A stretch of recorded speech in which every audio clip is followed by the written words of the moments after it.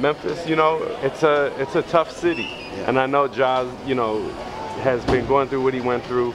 You had a career where you went through some stuff too, and I know you talked to him. What kind of advice do you give? Because, you know, you were able to bounce through some stuff and then have an amazing career. Man, I just tell him, you know, Ja, you little bro, you know, we all been through stuff, you know.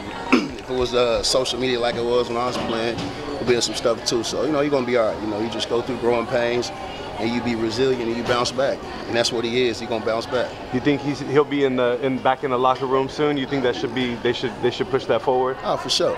Yeah, for sure. That's what's gonna happen. Well, look, man. You know, Memphis is gonna be dope this year. I definitely see that. But something that people are talking about is LeBron.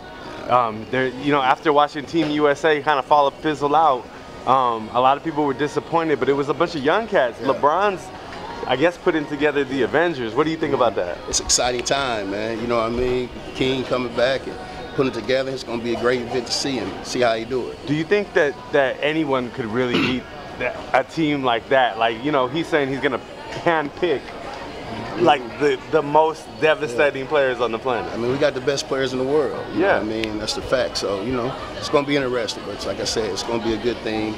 All the guys coming to play, and it's going to be good. What do you think? You think it's a sweep?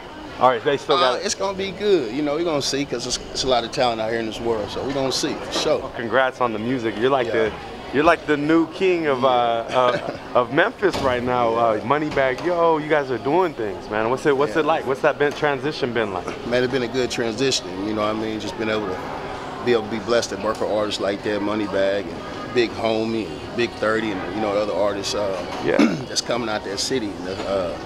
That's coming, because the city's filled with talent, and it's just not producers, creators, just everything. You know, when it comes to their music. So, man, it's been a blessing. If you get the Grammy, you feel like that's coming? You know, is that like one of your priorities, like with bucket list? Oh yeah, man, come on, man. I got a lot of goals, you know what I mean? So, you know, it's gonna come back, gonna get one. The other guys gonna get one, so it's gonna be all good. How many platinum plaques do you guys got on the wall so far? Man, I gotta check, man. I call my brother and see how many, man. I gotta check. A lot though, I'm sure, because it's moving. Yeah, for sure.